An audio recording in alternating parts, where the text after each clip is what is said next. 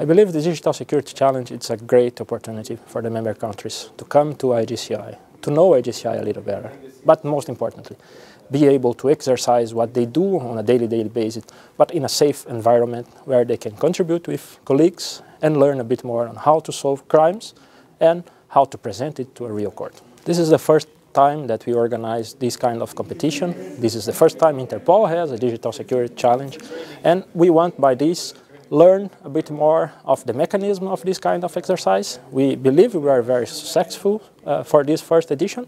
We had much more participants that we are expecting to. We are able to set up a good number of groups, but we believe that we can do even better from the experience that we get from this first edition. And it's definitely our plan to keep doing these kind of events. Interpol couldn't do it by itself. We definitely counted on several of our partners, some of our strategic partners and some of new partners that joined us specifically for this event.